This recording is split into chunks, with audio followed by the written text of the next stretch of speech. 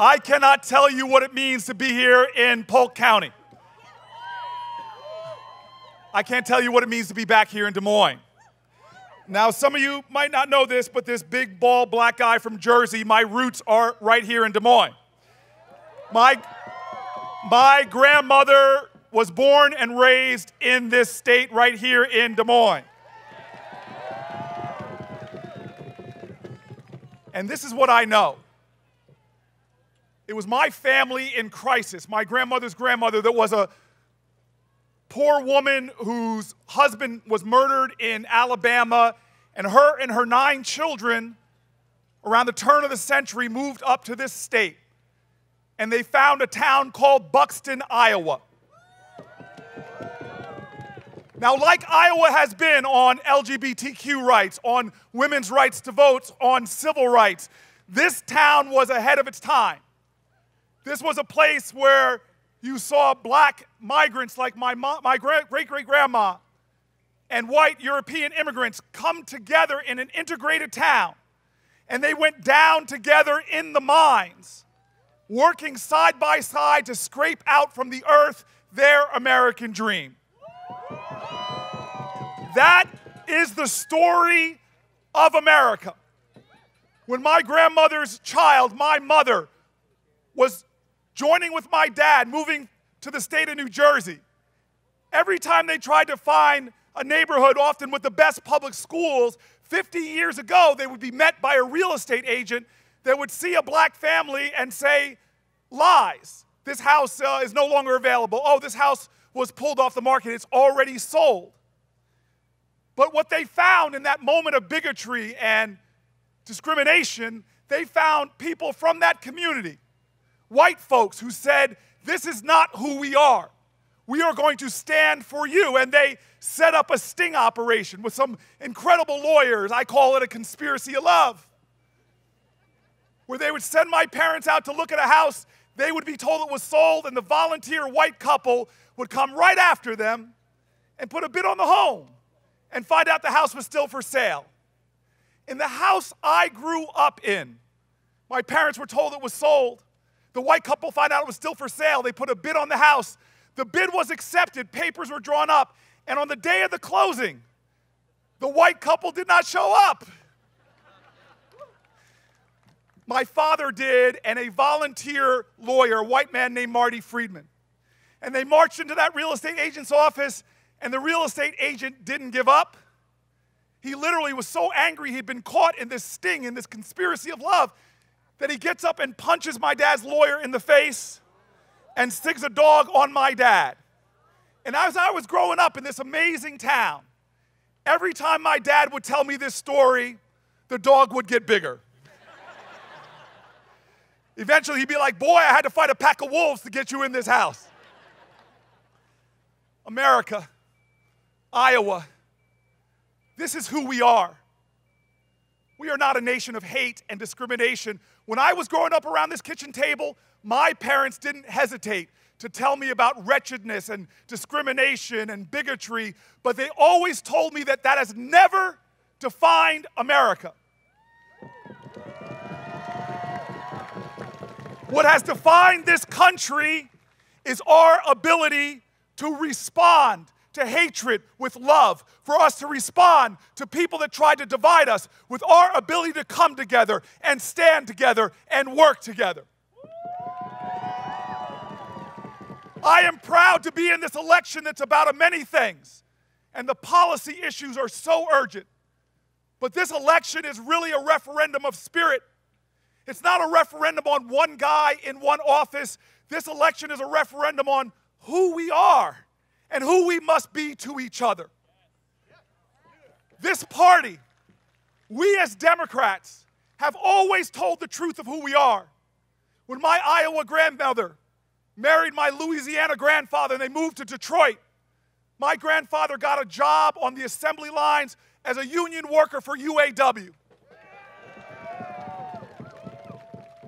And at that time, most blacks in America were Republicans, but he went out and was an activist that bragged till the day he died about converting district after district to the Democratic Party, because my grandfather said, Democrats, We're the party of we, not the party of me.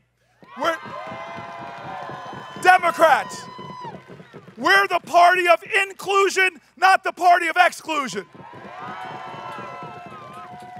We're not the party of the wealthy few. We're the party of everyone, everybody, everywhere. We're the party of civil rights, of women's rights, of workers' rights, of LGBTQ rights. Heck, we're the party that believes in science.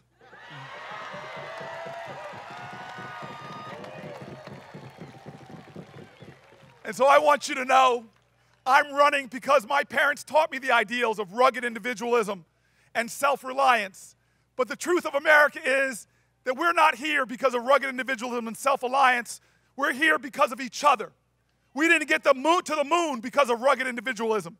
We didn't build the Underground Railroad because of rugged individualism.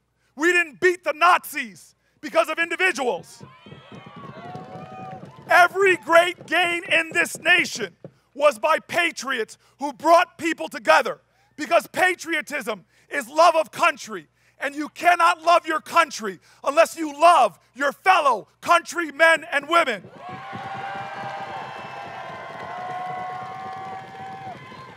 And love is not a sentiment.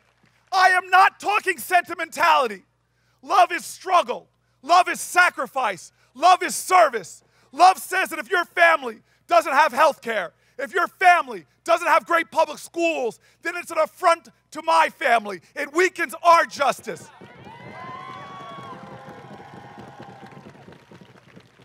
And so this election, we Democrats have to understand, we cannot define ourselves by what we're against or who we're against. We must define ourselves by who we are and what we are for.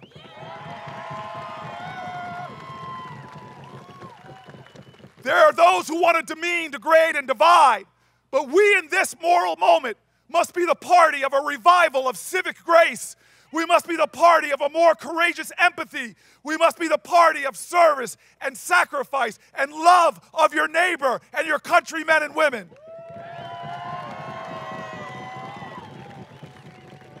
I am here all my life because of the sacrifices and service of our ancestors. Every election was not an election about me. We are about a team sport. This election is not just about one office. We got to beat Mitch McConnell. This election is not just about one office. It's about Supreme Court seats. This election isn't about one office. It's about state legislators. It's about governors. And so I'm going to call to you right now. I need everyone's help with my campaign, because we're not running an individual campaign.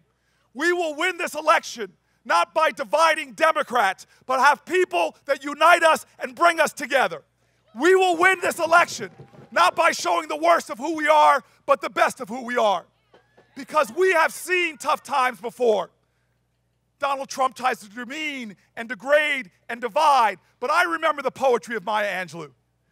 He may try to lie about us, but she said, "You may write me down in history with your bitter, twisted lies. You may trod me in the very dirt, but still, like dust, we will rise." I'm telling you right now, they came after us. They came after us. They came after us in Valley Forge. They came after this country in Pearl Harbor. They came after us in 9/11, and we carry the grief and the hurt. But we were always a nation in our worst parts that we pulled together and said to each other, "We will rise." They tried to beat us back at the Edmund Pettus Bridge. They tried to beat us down at Stonewall. But we responded in every generation with the words, "We will rise." And now, we must rise. We will rise for health care for all. We will rise for public schools. We will rise to end the scourge of gun violence. We will rise for union labor. We will rise for one another. Like Like Kennedy, who pointed to the moon, we will rise. Like King, who pointed to the mountaintop, we will rise. Iowa, America, it's our time to come together, to stand together, to work together. He does not define us. We define our truth. And I'm telling you right now, we will rise. We will rise. We will rise. We will rise. We will rise. We will rise. We will rise. We will rise. Thank you very much. Thank you, Iowa. Thank you, America.